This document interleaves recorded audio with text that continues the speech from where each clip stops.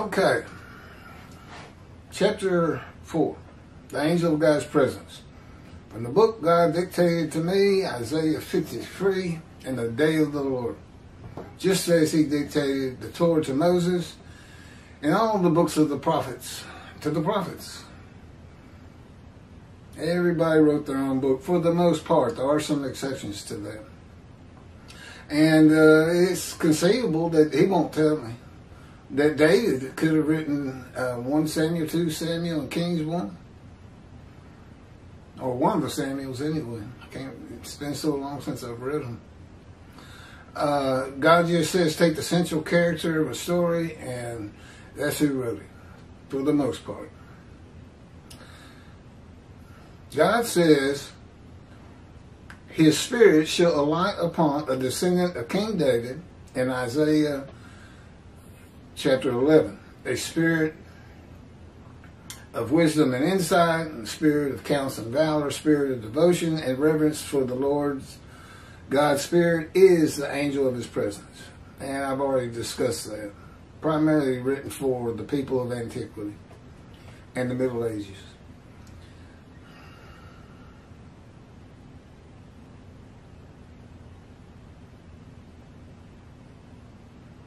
We just covered that. Okay, I'm skipping a paragraph. The angel, they may not have seen the prior video.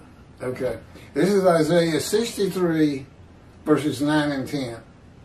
And I never hear the rabbis talk about it. I mean, I haven't caught a glimpse of somebody following a video that addresses the angel of God's presence, the Holy Spirit. In all their troubles, he was troubled. That's God, capital H-E. And the angel of his presence delivered them. Okay, in all their troubles, the Israelites, God was troubled. But it's the angel of his presence delivered them. It's because it's like they're one. I know God is one. But I mean, they're just... Somehow, the angel is hooked into God's mind, which is his presence. That's how close they are. And the thinking goes. Just go on. Okay. In his, God's love and pity, he, God himself, redeemed them, raised them, and exalted them all the days of old. So the angel of his presence delivered them, but it's God who redeems, raises, and exalts them. This isn't the only place you can see that. This little run over with the Holy Spirit. But they rebelled. This is verse 10. And grieved his Holy Spirit. Okay, now he doesn't actually tell you, but it's these two verses go together. Then he became their enemy and himself made war against them. You can see it's the same context. In one of them, they're being delivered and redeemed. And in the next, they grieved the Holy Spirit. They rebelled. They didn't do what they were told. So instead of they've been redeemed, raised, and exalted, but they rebelled. And it's the Holy Spirit who is grieved. Well, they go together. That's the teachings from God to me, and now from me to the Jewish people. That's as Isaiah 63, verses 9 and 10. The angel of his presence is a person, which Judaism does not believe to be true. If God's Holy Spirit can be grieved, he is a person. Only a person can be grieved. Verse 10 does not say that God was grieved, but that his Holy Spirit was grieved. God is not a spirit. He created all described things, including spirit and souls, that together form persons. Persons of spirit, persons of angels, and persons of human beings. God is absolute knowledge and absolute power, and he is a person. That's his definition of himself.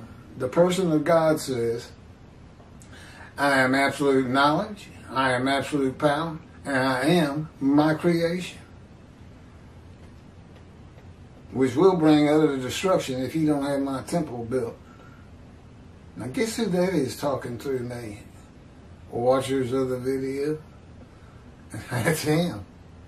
It says he spoke through Moses. Well, you think that was a one-time event? He probably did it with all his prophets. Well, you should have seen the first time he did it with me. I was looking in a mirror. And all of a sudden, I'm not the one doing the talking. He's looking right at me. I'm looking right at me. But God's talking to me. I told him, I said, don't do that. That's it's just weird, okay? It's bothersome. This is Exodus chapter 23, verses 20 through 22. I am sending an angel before you to guard you on the way and to bring you to the place that I have made ready. Pay heed to him and obey him. Do not defy him, for he will not pardon your offenses, since my name, and God had me type in brackets, God, like Hashem, is in him. He's in this angel. This angel is the angel of his presence, the Holy Spirit. He's in his spirit. But if you obey him and do all that I say. So what did he just do right there? He tells you, I speak through the angel.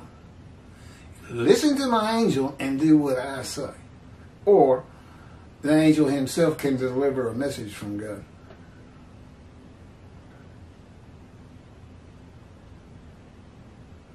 I will be an enemy to your enemies and a foe to your foes. He's in me too. Keep that in mind. Well, what was he talking about? Who really went before him? We never hear this angel that goes before the Israelites to protect them. He never says anything. He doesn't give you any laws, rules, commands, anything from God. You know who does? Moses. And because the Spirit and God are in Moses. He's a man of divine being. Yeah, Moses is the only one giving rules and instructions and let's go here and let's go there and camp here. And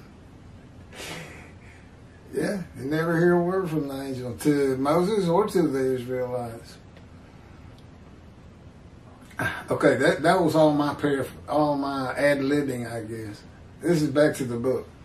The angels, which is God's writing, the angel sent before the Israelites in the Exodus is the angel of God's presence, where God dwells and moves about, as he did with Moses and the Israelites. His Holy Spirit is with him. In Isaiah 63, when the Israelites grieved his Holy Spirit, God becomes their enemy and himself made war against them. The reason God says that if they grieve his Holy Spirit, he himself will make war against them is that it is a defiance of him who is in the angel, in the Holy Spirit, but also because the angel is very special to him and he becomes angry. Oh, they're great friends. Yeah. They won't be friends with me because I'm a human being. They said, oh, you just can't be a friend with a human being. I think they're just funny with me to make me laugh. They can act friendly enough, rare for God, but the angel, Spirit of God, he's always great to listen to, talk to, be with, laugh with. Although he doesn't laugh a lot, I do all the laughing. That is why when God's Spirit alights upon the anointed one, it includes the angel of his presence, and where the angel is, the presence of God is. Or at least close by, as revealed in visions of the prophets Ezekiel and Zechariah. There's one other bit of scripture where you can see the separation between the two. Chapter 5, a spirit entered into Ezekiel. This is very good.